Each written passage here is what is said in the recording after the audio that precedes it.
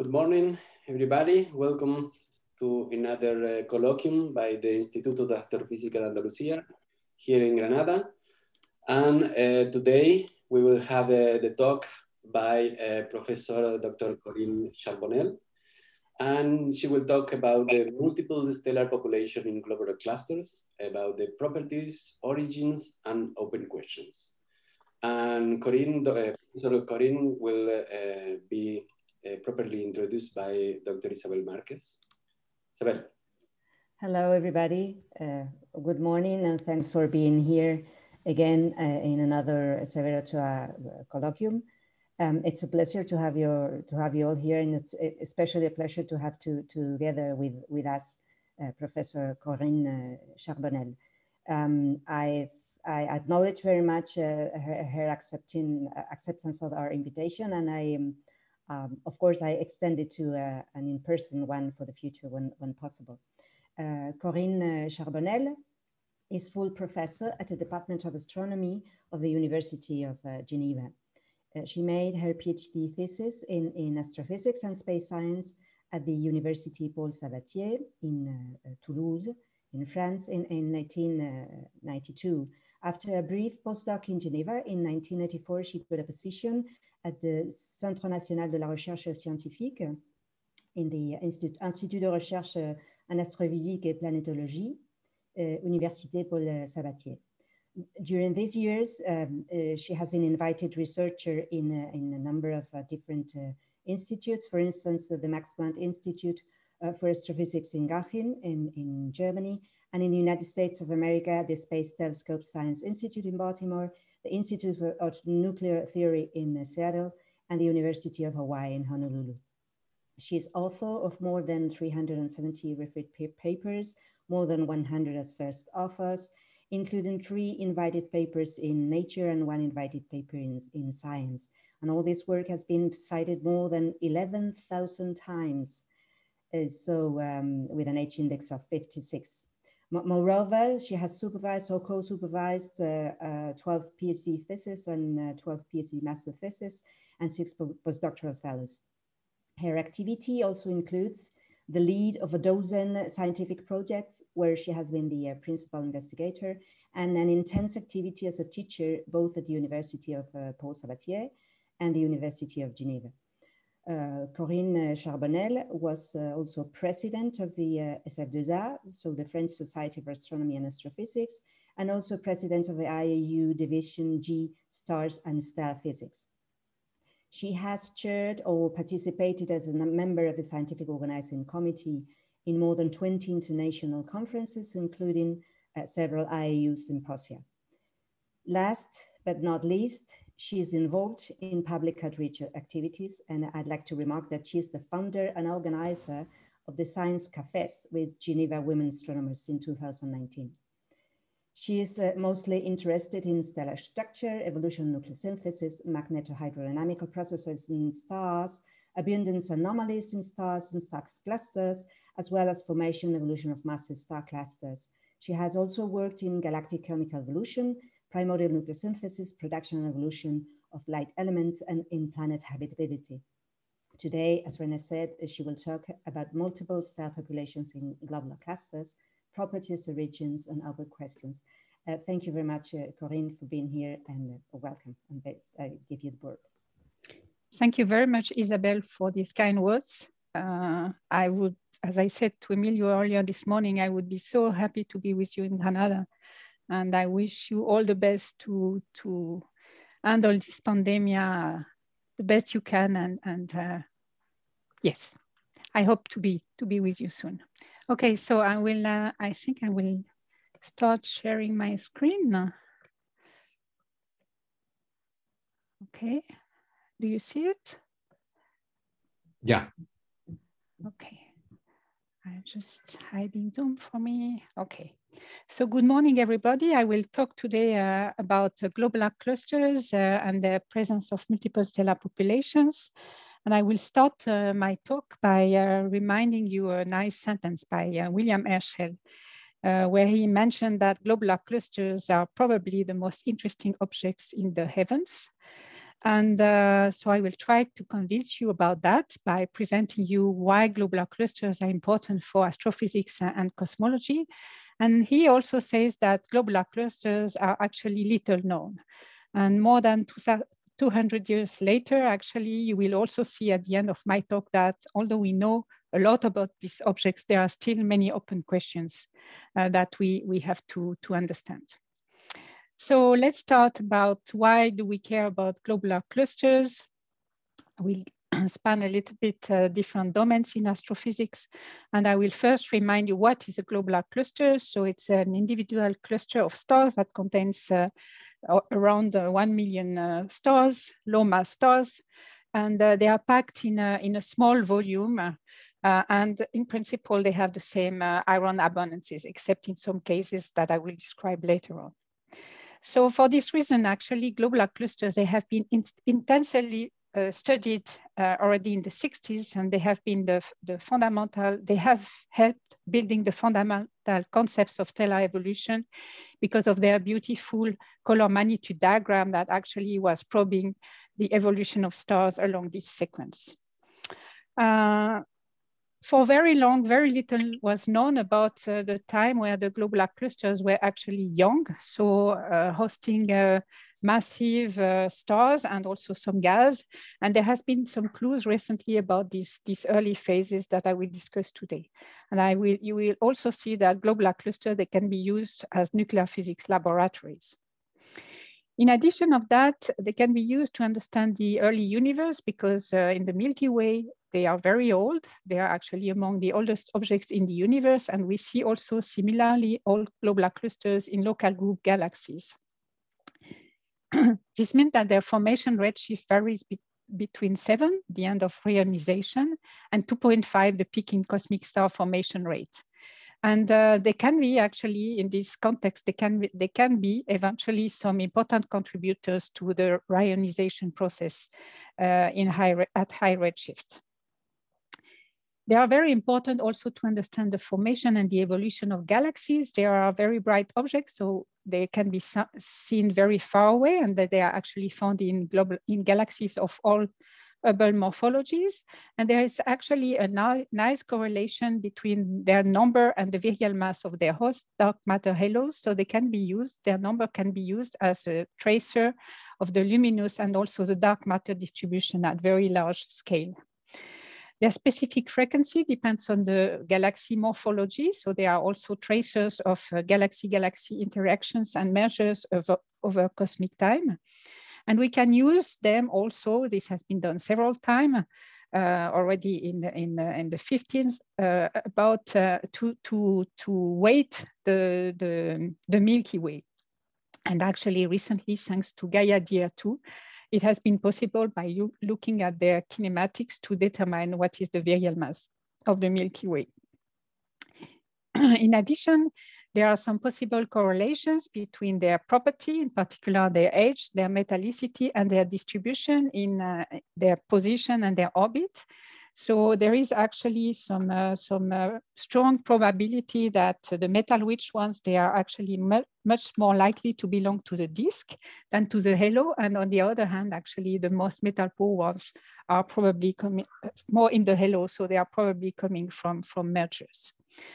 So these, their properties probe the early phases of the building of the Milky Way and the different processes that led to the evolution of our galaxies. And it's very important also to understand the dynamical history of the local group at all.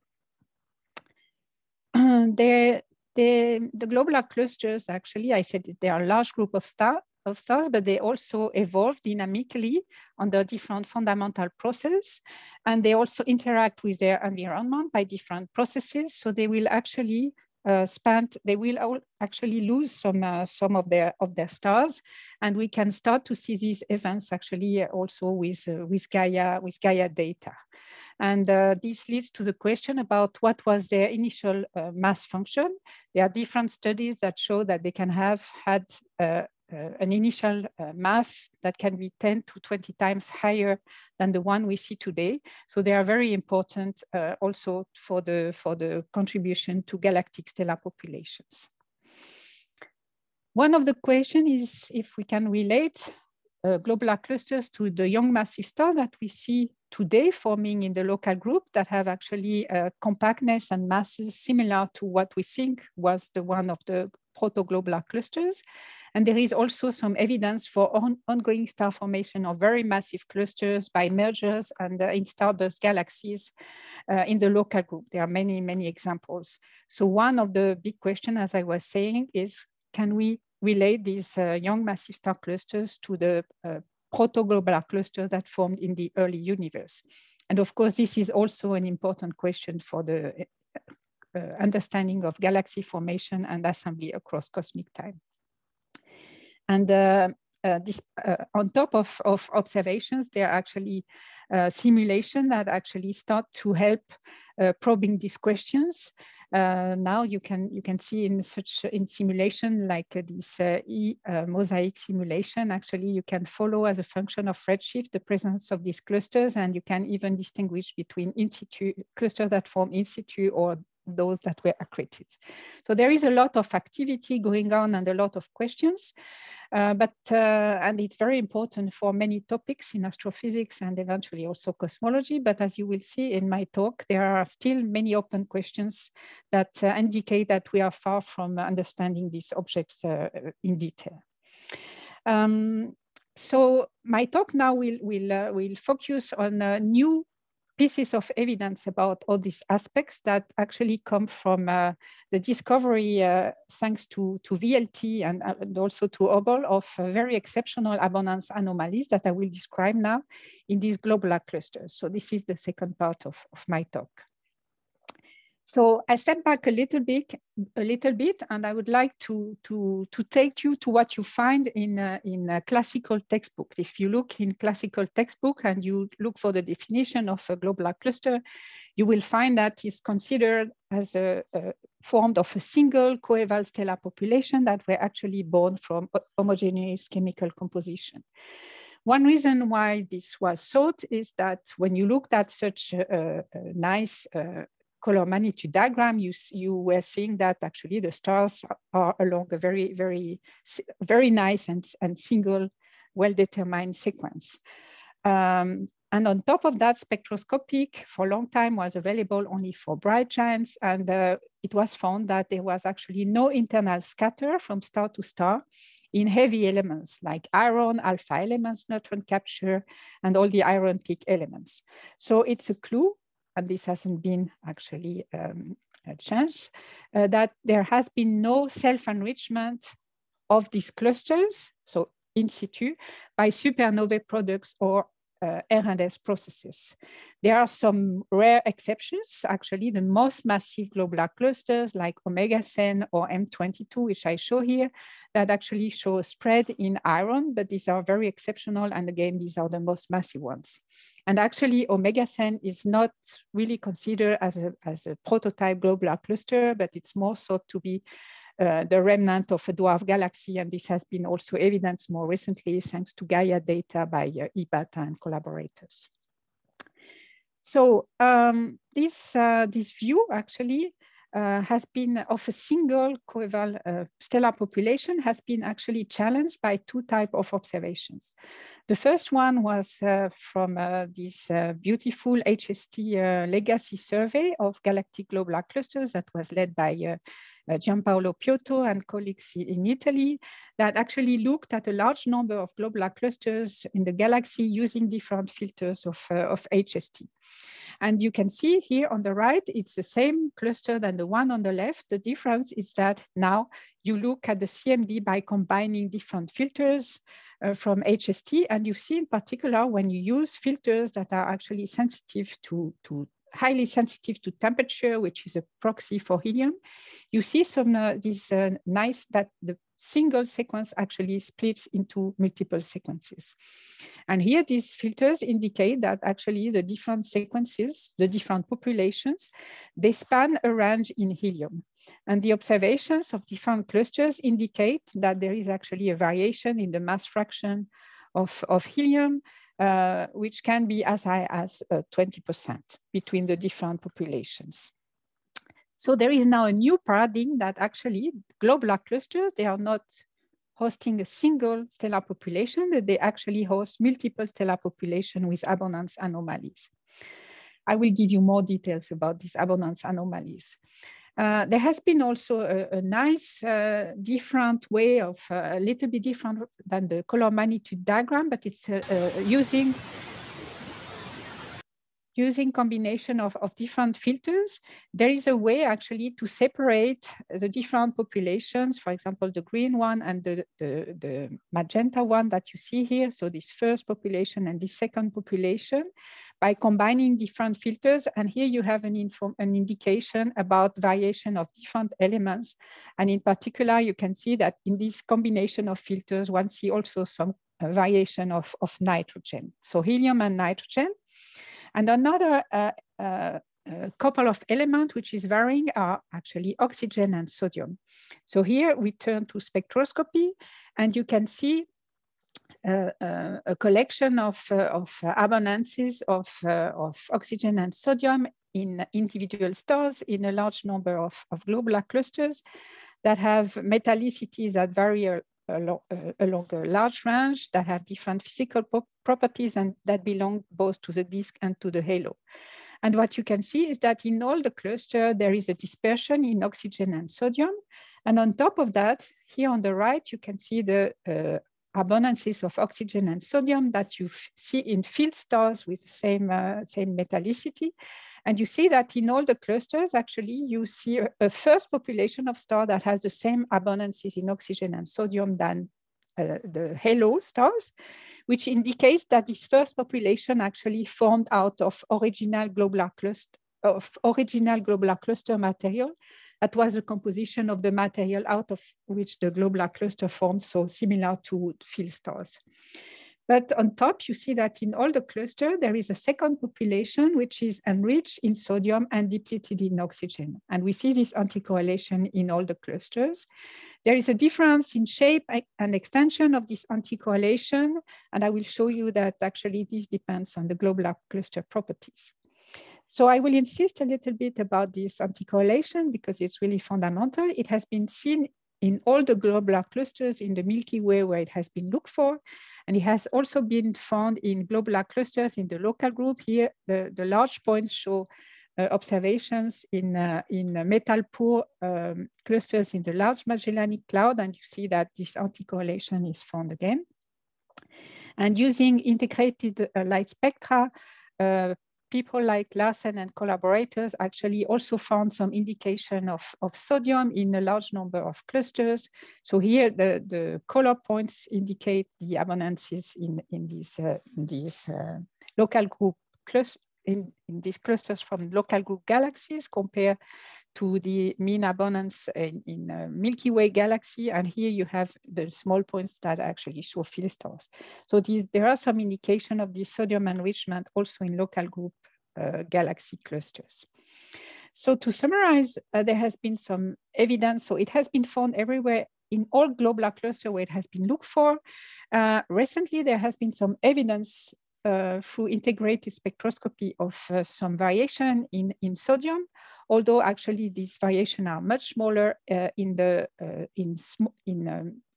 young massive clusters, so with ages down to 2 gigayears in the Large Magellanic Clouds. Here it's a summary of where we find it. So here on the top right, so you have as a function of brightness, which is a proxy for mass, and as a function of age, here you have the globular cluster, and here you have the open clusters. And actually this anticorrelation, it has been found in all the globular clusters, but it has never been found in the open clusters. So in this case, the blue points indicate that it's unlikely that this anticorrelation show up. So there has been a derivation of a minimum mass for a star cluster to exhibit this anticorrelation. And this minimum mass, so present day mass of this cluster, is of the order of a few 10 to the 4. And I just point out here the globular clusters where there is this iron to hydrogen dispersion, and you see that they are also they are actually the most massive ones. So a minimum mass, and the second important point is that the fraction of this, here it's called polluted stars, but what I call second population stars, is actually increasing. So it can be derived by looking at the shape and the extension of the oxygen-sodium anticorrelation. And you see that the number of the fraction of second population stars can be very high, up to 80%, and that it increases also with the globular cluster mass. So all this indicates that forming this multiple stellar population with this anticorrelation actually requires very extreme conditions in terms of mass and compactness, but it doesn't depend on metallicity, because we saw that this anticorrelation was found in globular clusters with over a very large range in metallicity. There is another important abundance variation that I would like to point out. It's related to magnesium and aluminum. So here you can see aluminum versus magnesium in a number of globular clusters. So these are results from the Gaia ISO survey. And you see that in most cases, there are large aluminum variations. And in some cases, you also see some magnesium depletion. So this magnesium aluminum anticorrelation is not seen in all the clusters, but it's seen in the more massive one and the more metal poor globular clusters. So I spoke about helium variation, CN variation, oxygen, sodium, and magnesium aluminum. So now we have to try to understand what is the origin of these variations. And actually, as a nuclear physicist, it's extremely simple. It's just the result of hot hydrogen burning through CNO, which actually increases nitrogen, decreases oxygen and carbon. Neon sodium, that increases sodium, and magnesium aluminum, that produces aluminum and destroy magnesium. So here you have these cycles and chains that are shown. And here I show you the actual temperature that you need to reach to make these different steps. And you see that actually, of course, this temperature increases when you go to more massive elements. And actually, in order to explain the magnesium depletion, you need to reach very high temperature of the order of 75 million K. So we can ask, but where do we find such very high temperature for hydrogen burning? In this plot, I show you the temperature of hydrogen burning in stellar models of different initial masses. And let's focus now only on the red tracks, which actually show you the variation in temperature during the main sequence for stars of different masses. And the first thing to note in this figure is that actually the low mass star that we observe today in globular clusters that have masses lower than 0.8, 0.85 solar masses, you see that they have actually hydrogen burning temperature much lower than the 75 million K, which are required. They have actually burning temperature of the order of 25 million K. So this indicates that actually the stars that we see today cannot have made this abundance variation themselves. They have to have inherited it from their birth. So the second population actually has to be born out of protoglobular cluster material that was polluted by hot hydrogen burning ashes of a more massive, short-lived first population of stars that I will call the polluters, that have actually polluted the environment when these low mass stars that we see today were actually forming. One thing that I would like to add about this point is that so hydrogen burning at very high temperature is actually destroying light elements like lithium, beryllium, and fluorine. Lithium, for example, burns at 2.5 million K, beryllium at 3.5. So if the low mass star that we see today had formed out of the pure ejecta of the polluters, we wouldn't see these light elements in these stars today. However, there are some observations of the presence of lithium in these sodium-rich stars. And also there is presence of beryllium. So beryllium is one element that is only produced by cosmic ray spallation. And there is also some fluorine.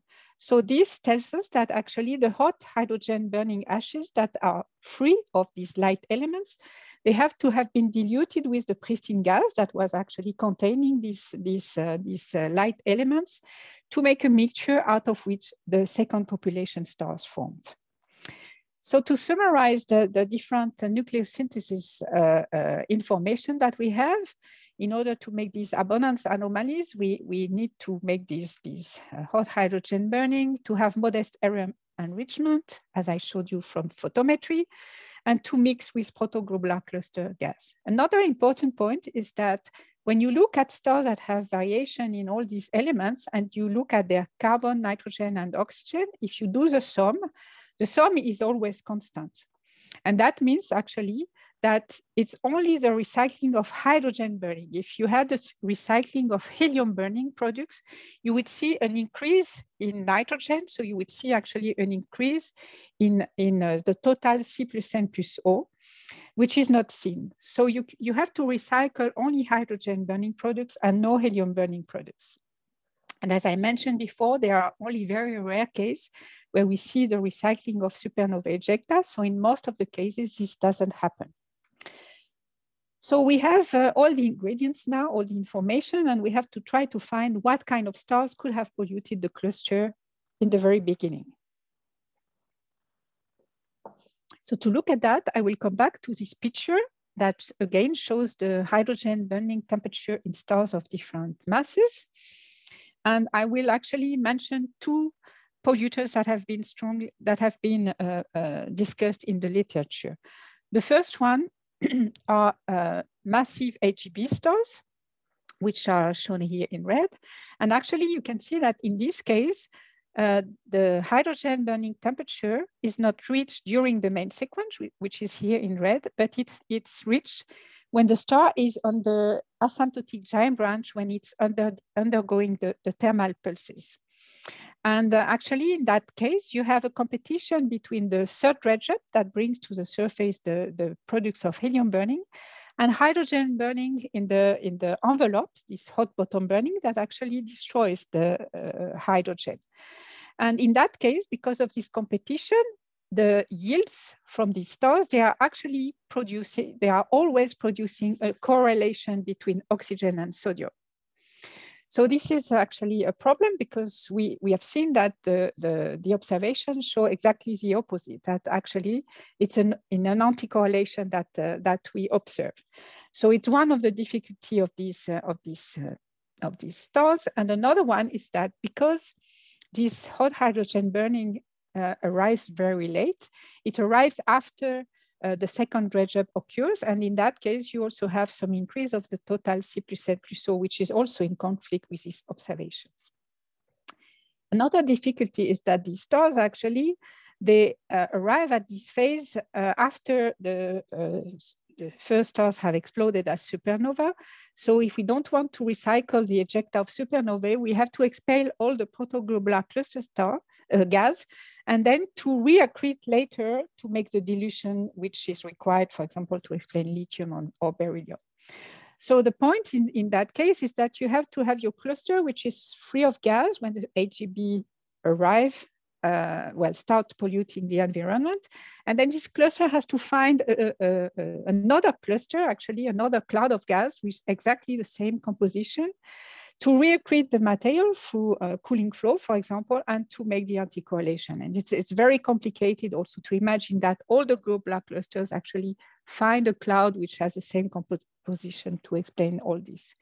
So we think it's all these difficulties actually lead to kind of a dead end for these polluters.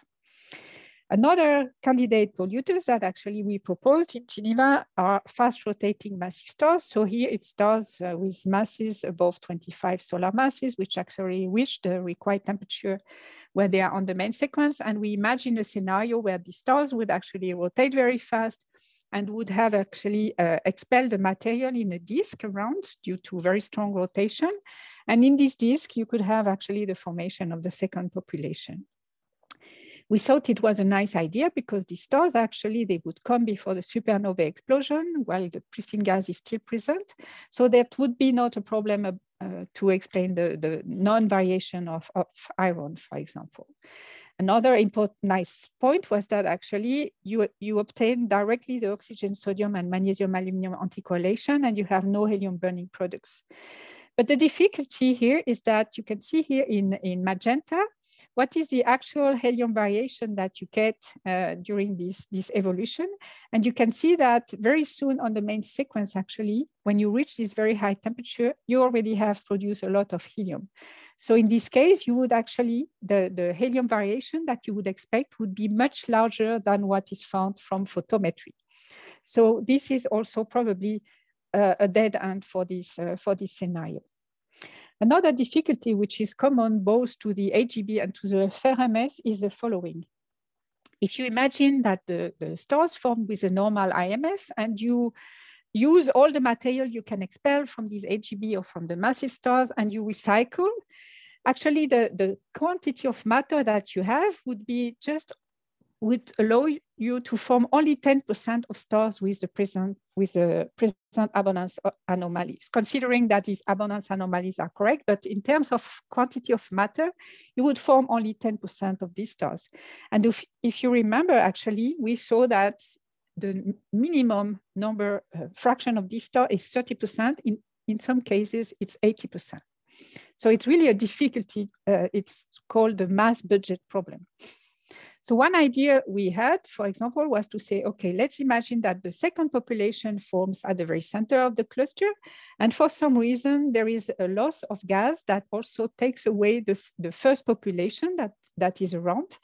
And in that case, we would inverse the proportion between first and second population. So the idea was to try to find a way to lose this first population, but we need to lose almost all of them, 95% of them, by simultaneous expulsion of gas and with these stars.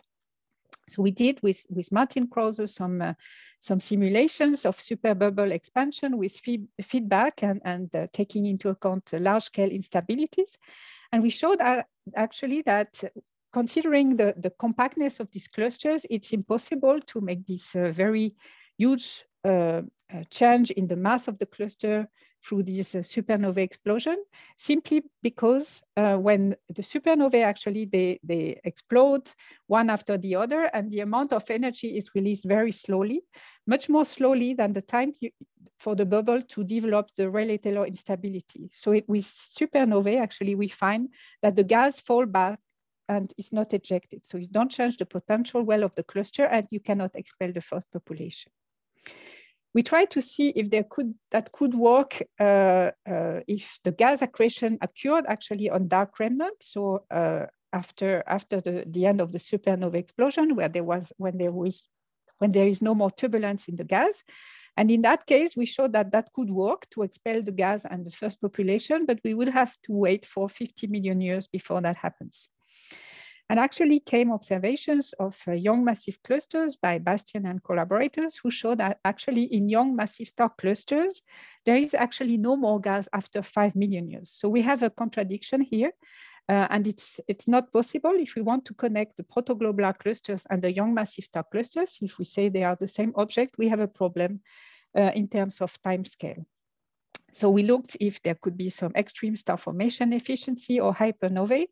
But at the end, we think it's probably not the case that the cluster can have lost such a large number of stars. I would like to emphasize that if it had been the case, then the globular clusters today would have been up to 20 times more massive at birth, which has some consequences for the reionization, for example. And it has also some constraints in the term of field star that we would see from this, that have been ejected from these clusters. And actually observations of the ratio between halo and the globular cluster population in dwarf galaxies seem to indicate that it's probably not the correct scenario. So we have this problem of mass budget issue, again, common to HGB and FRMS, or fast rotating massive stars. So one option is to call for non-standard IMF. People usually don't like that too much, but we have been speculating on these possibilities for some time. Now I would like to come to the last candidate polluter that has been proposed, and I will also explain you how that would work in a large context. So a few years ago, Denisenkov and Hardwick actually looked at the properties of supermassive stars, and in particular to their central temperature. So here on the right, you can see the temperature on the main sequence of such speculative stars. So these stars, these models, they were computed at constant mass with no accretion, but you can see that actually above a few 10⁻³ solar masses, the hydrogen burning occurs in this range in temperature that we are looking for. And on top of that, that happens when the helium variation is very low. So we can expect that actually in that case, we can produce the hot hydrogen burning without producing too much helium.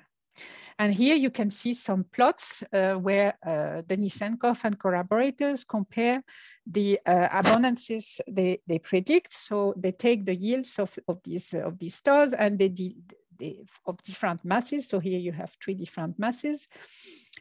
So the yields actually would lie on the extreme left where I show my pointer.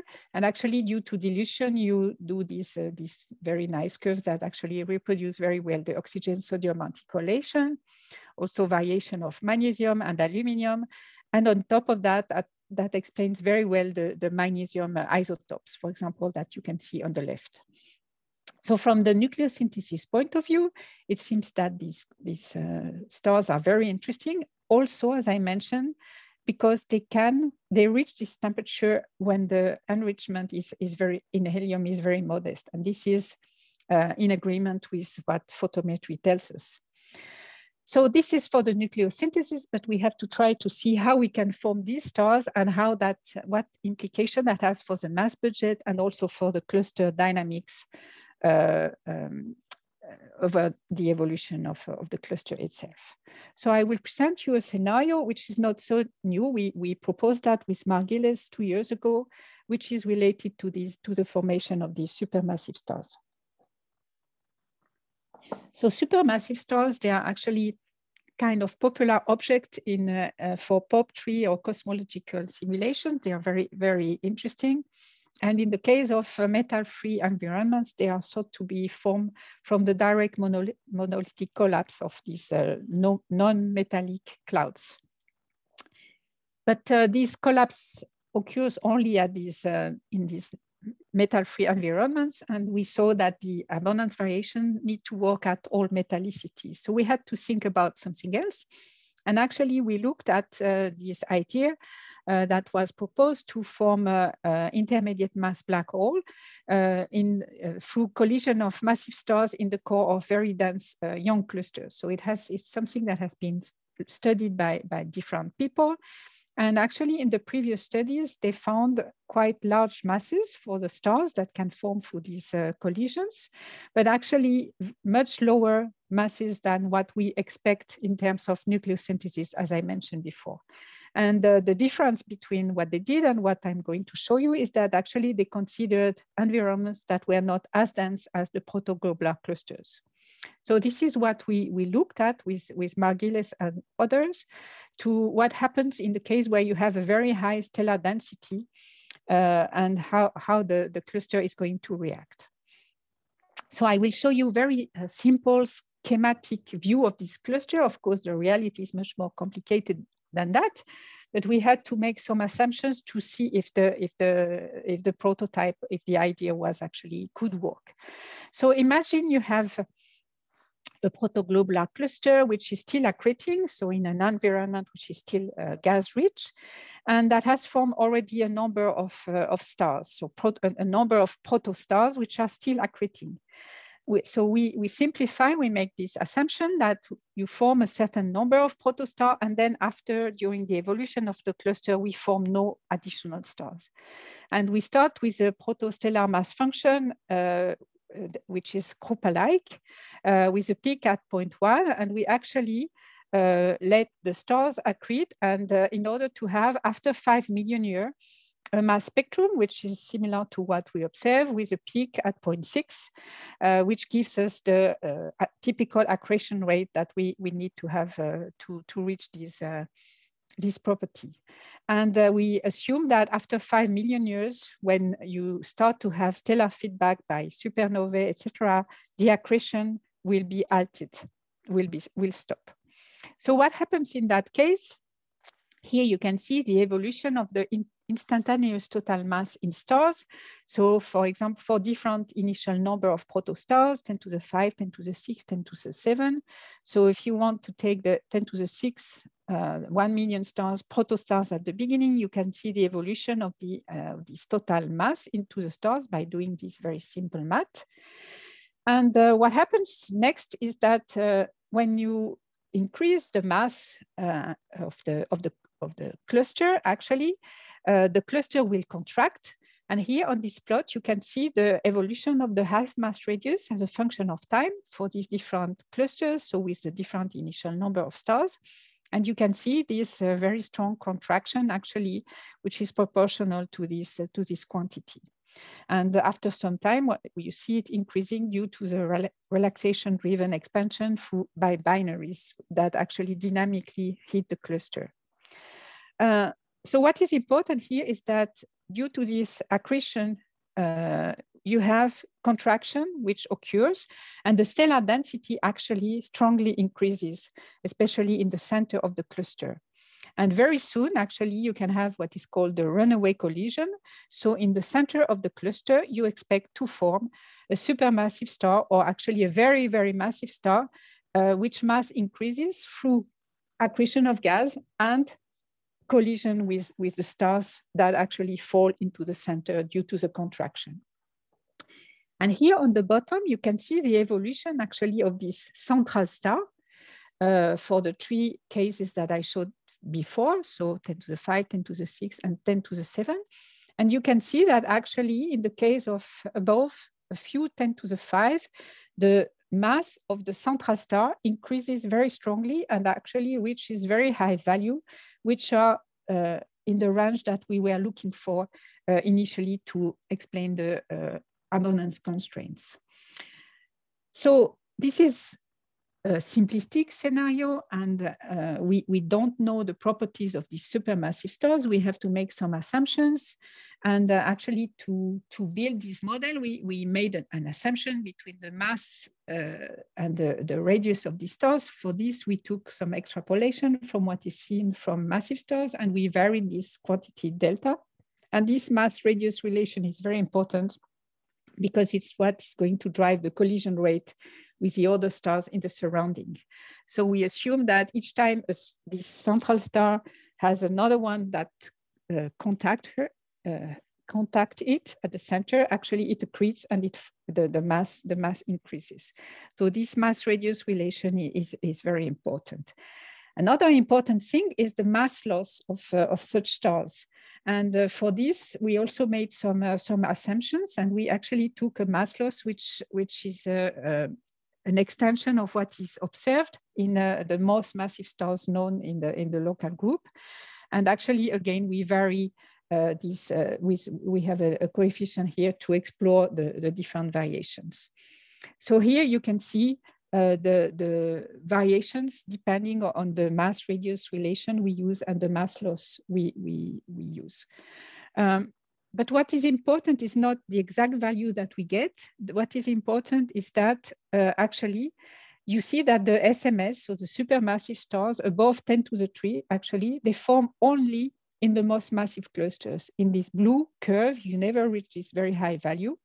And this is directly an explanation, it's a direct explanation of why we would see these abundance anomalies only in the more massive globular clusters. So there is a threshold in mass above which you can form these supermassive stars, and below that you cannot. If you remember this plot where we are seeing the globular clusters and the open clusters, we had this cutoff around a few 10 to the 4 present day mass, and here we have a value of a few 10 to the 5.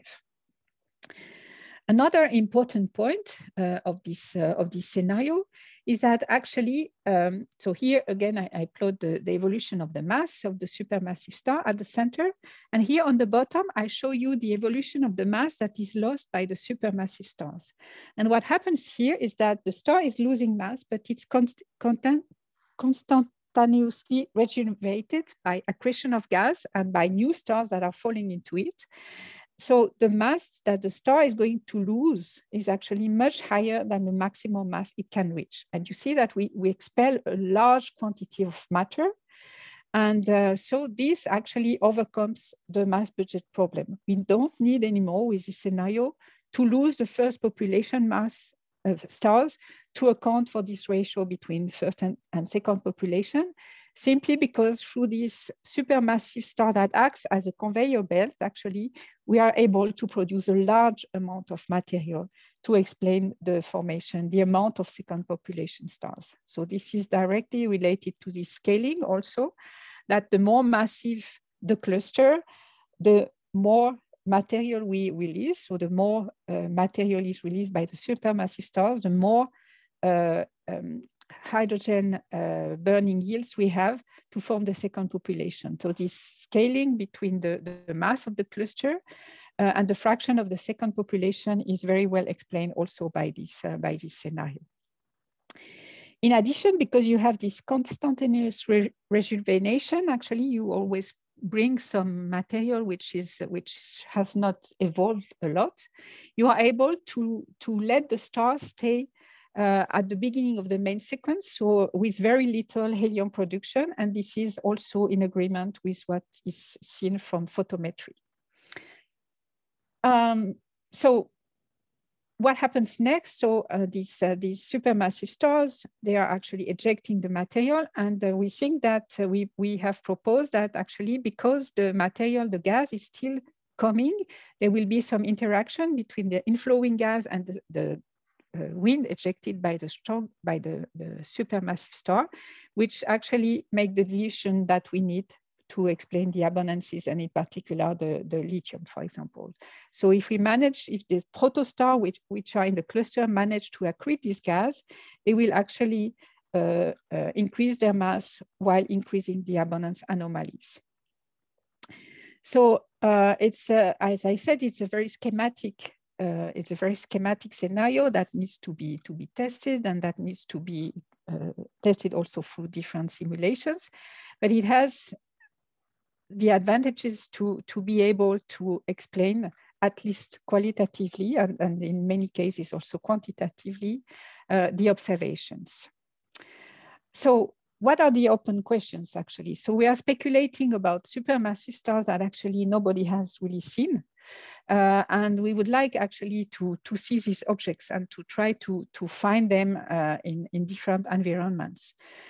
So my collaborators, especially Fabrice Martin and Daniel Scherer, they looked at what would be the spectra of such supermassive stars and the superposition of the spectra with the spectra of an underlying population at high redshift, and they found that we could eventually find these stars through observations of Balmer break in emission. If we were looking at protoglobular cluster stars like the one identified by Vanzella and collaborators, that could be feasible with James Webb Space Telescope. We are presently trying to look for some similar indicators and to search for such stars in young massive star clusters from the LEGUS data survey. Another possibility would be to look for massive star clusters which would be still embedded in gas with very high inflow rates of the order of 10 to the 4, 10 to the 5 solar masses per million year, and that could eventually be done with ALMA. And of course, here again, the question is, can we make the connection between these young massive star clusters and the globular clusters? The other open questions is about the evolution of these supermassive stars. We made very simple assumptions actually, but we would like to know how these stars evolve and how they react to different processes like mergers, the shock heating, the different hydrodynamical processes and the mass loss that they would undergo, and also how they would react to different instabilities that they would probably be the actor. So more realistic models for these stars are urgently needed. Another thing is that our model is very simplistic. It's analytic n-body, but it's not full simulation, and we would actually need some hydro n-body globular cluster evolution models to treat properly the interactions between the gas, the star, accretion, feedback, etc. And this is very important, of course, to determine the initial mass function of the clusters. And this is very important to constrain the hydro simulation of galaxy formation. And of course, as I mentioned, that if we have the initial mass function, we can start to know how much these clusters contributed actually to the field. And this is very important.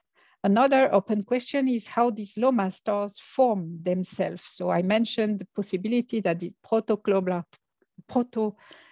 stars could actually accrete this material, but it's also something which is kind of tricky, and it's not totally obvious all that happens. I'm almost finished. I will just mention now, if we look at a couple of open questions, if we look at the low mass stars that we see today. So if we have actually stars with variation of these abundances, their lifetime is strongly impacted by the initial helium. So here you can see as a function of initial helium mass fraction for stars of different masses, you can see the age, the lifetime on the main sequence, which is color coded here. And you can see that actually a 0.8 solar mass star, which was born with much higher helium, has a very shorter lifetime. So it's very important to figure out and to take these things into account when we make isochrones, for example, to determine the age of the globular clusters, and something that has actually never been done yet. And of course, it's very important, since the stars will actually, being more helium rich, they will also be much bluer. So this has some important consequences for the integrated properties of globular clusters further away, and also for the early type, for maybe to explain the UV excess in early type galaxies. And there are many other things that I don't have time to discuss now, but of course, we very look forward to have the new generation of instruments on VLT and also ELT to start probing individual stars in massive star clusters in external group. So I will finish with this slide. I hope that, I'm not sure I could convince you that our scenario is correct. I'm not even myself very convinced. I just have a couple of pieces of evidence that we try to put together to build an interesting scenario that can explain many things. But we are far away from having understood everything. So taking again this sentence from Herschel, it's probable that we have very little.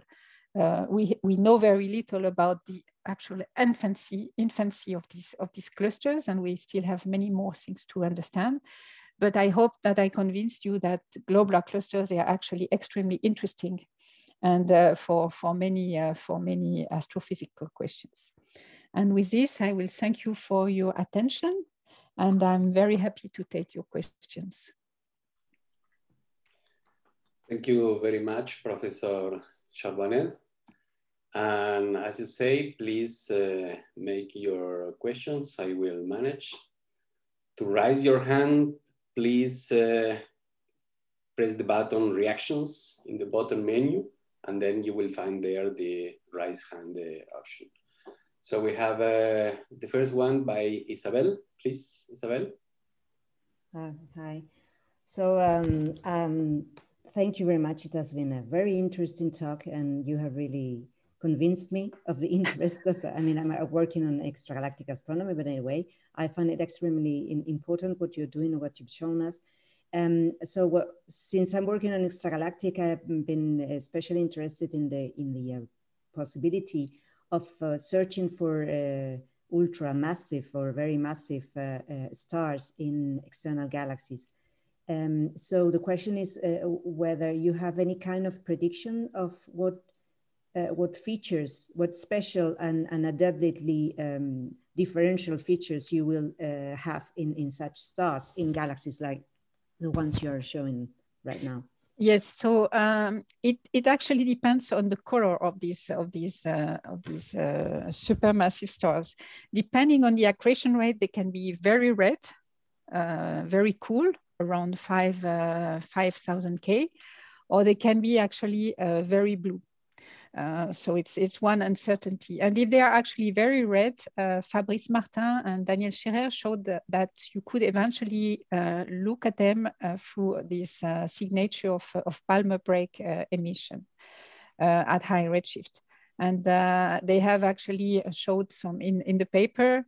I'm not a specialist of these aspects, so I won't give you too much details, but I encourage you to look at this paper where they show the different features that they superpose to the features of the underlying clusters, actually, very young clusters with different IMF, etc. And they found that if these supermassive stars are red, as we expect when they are actually accreting a lot, they could be found in these high redshift clusters. And if you have questions, I think both Fabrice and Daniel would actually answer to this. Okay, thank you very much. I reiterate my invitation to Thank you. I will come for sure. Okay, thanks. Thank you, Isabel. Then we have another question by Emilio. Oh, thank you, Corinne, for this challenging talk. In fact, it's very inspiring, but there is a lot of information that I had to, to digest before that. But, yes. But my question is, okay, so if I understand in the right way, this very supermassive star will also explode as hypernova some way, no? So yeah, so I would say we actually don't know. It could be. So there has been some studies that actually they would undergo some different instabilities that might dissolve them very early on. Some relativistic instabilities and different hydrodynamic instabilities. So it could be that actually they dissolve very quickly. And in the paper with Mark Gilles, we looked if there would be a possibility to actually form several of them one after the other. And we showed that could work in the case of the most massive clusters where actually you could dissolve it and you could reform one. So we don't know. The point is that I'm more a nuclear astrophysicist, and for me it's really the abundances that are actually driving the idea, and we really have to so it's clear now that from photometry there is very little helium variation, and there is nothing else. So there is no helium products which are recycled. So it's very complicated to find something that makes hot hydrogen burning with very little helium and nothing else. So no helium burning products is recycled. It could be that it's recycled, but then the second population don't accrete this material. Yeah. But overall, actually, or that this material is released when the gas is gone. But we have to recycle only these hydrogen burning products. It's very, very difficult. And it's really this nuclear synthesis that drives all these ideas, actually. So you really have a very small footprint. It's like this image of the dinosaur where you find the very small footprint, and you imagine this gigantesque dinosaur, this monster behind that has made this footprint. And we are kind of in the same situation here. The footprint is a nuclear physics. We also have this question about the mass budget. We know how much material we need because it's not only a few stars, it's the majority of the population. So we need a lot of material. So this is what drives this supermassive star idea.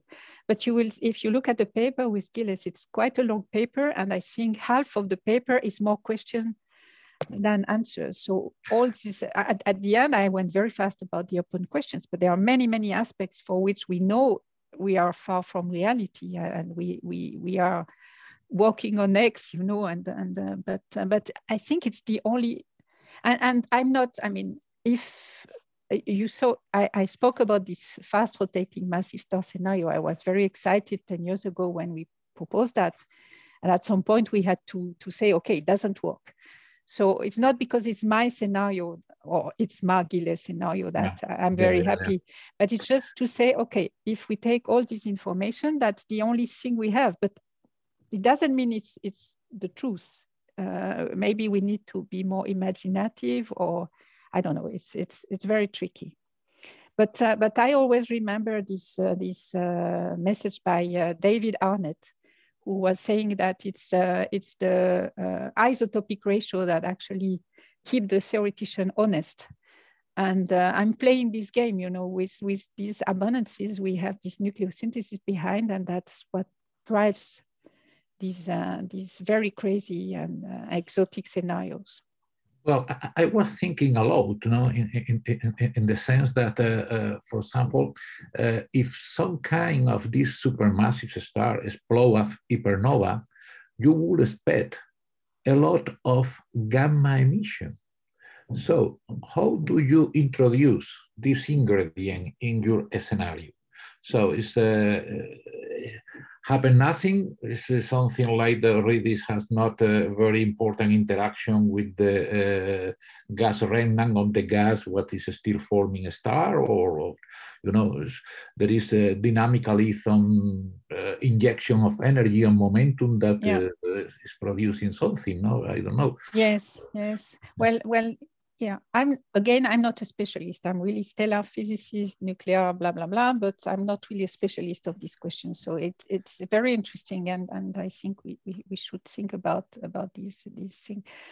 The trick is that if you input some energy when there is the gas, then you can change the potential well, and you can make variation. You can make the cluster inflate and evolve. If it happens when the gas is gone, then the effect is much lower. So again, here we take assumptions. We say there is accretion until 5 million years, and let's see what happens. So we played here to see what are the actual conditions, the most favorable conditions where that would happen. And this is what we find, but we don't say it's reality. It's so, but this gamma emission, I will actually try to think about it, and would be happy to continue to discuss that eventually with you later. All right, thank you very much. Thank you, Emilio. Thank you, Emilio. And we have another question by Rosa. Please go on. Hello, Corinne. This is Rosa. Impressed with your talk.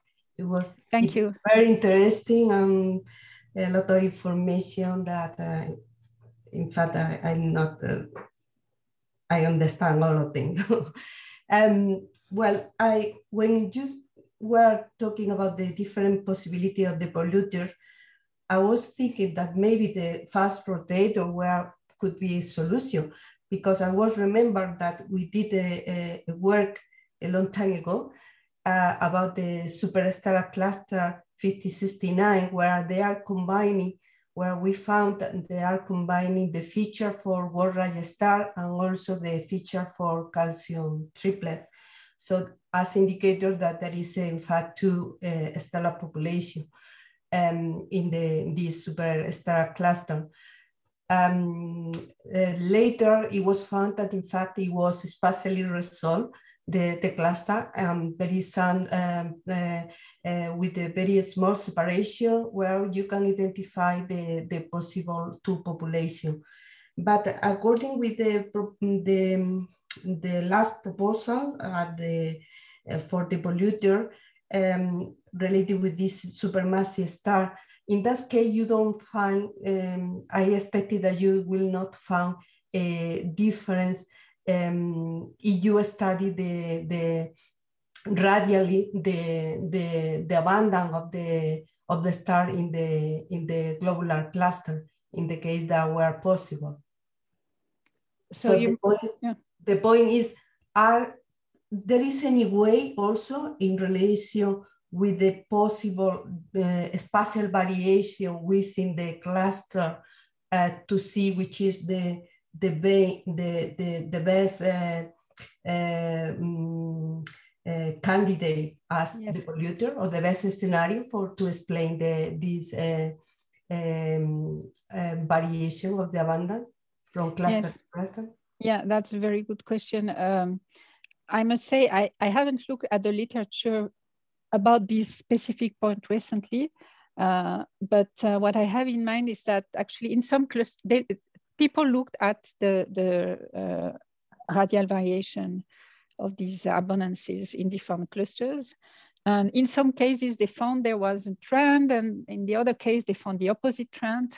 And it was not, so it was really depending on the from one cluster to the other. And I think it was also related to the dynamical state of the clusters. Maybe I'm wrong because again, as I said, for a couple of months, I didn't look at the literature, and maybe with Gaia now there has been some additional information, but there was no strong evidence of any strong trend for this relation between the position and the abundance properties. And people like Olga Baumgart, for example, mentioned that there is a lot of dynamical evolution that can also, that has a time for 10 gigayear to modify also the dynamics of the clusters. So it's not totally obvious if we could still see that, but yes, I'm not really sure about that. There is no definitive clue for the moment, but it can be interesting to look at it, yes. Okay, thank you. Well, if I may add something, so in the case of supermassive star, everything should happen at the center because of this runaway collision and the mass segregation. In the case of the fast rotating massive stars, we were thinking that it should also happen in the center for the following reason, is that in that case, we have the mass budget problem. So we have to form the second population at the center and then to expel the gas and the first population. And in that case, we would like them to be in the surroundings. So here there would be some segregation, but does it stay while the cluster evolves for 10 gigayear? It's not obvious. Okay, thank you. Thank you, Rosa. Thank you. And I do not see any more questions.